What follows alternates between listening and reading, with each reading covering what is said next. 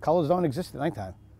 You walk around at nighttime, everything you see is black and white. If you can show me a color in the dark of night, you must have some supervision, because color doesn't exist with absent of light. Until you start getting some moonlight, then some color comes in. Pattern, shade is all you're going to see.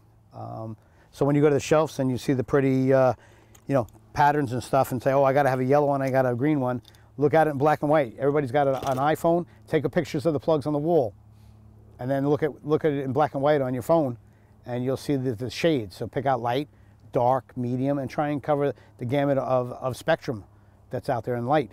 Dark nights I use darker plugs, but I always have some silver into it. I've used all black plugs and black and purple. Black and purple is 2 different shades, so you're going to get some variation on it. But I like to mix it up with natural colors, but I look at everything in shades, not in color. Plugs I don't think work well in the daytime, unless it's a pencil popper or surface bait. The only thing I've ever had that worked is a bomber, which I always carry. I don't have it in the bag tonight. I always carry a small bomber tucked in there, or a X-Wrap. But I don't think color makes that much of a difference. Like, maybe if the water's dirty, a bright color might pick out.